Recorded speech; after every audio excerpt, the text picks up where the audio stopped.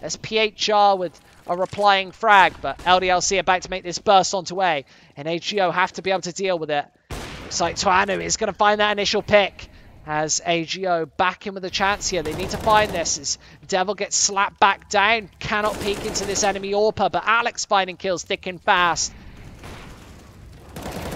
Tuanu getting found as well. Alex going for this wraparound, could be all on him, and it is. HR just can't do anything, and Alex finding that round, finding form. And AGO, they need to go for this save here. They need to go for it.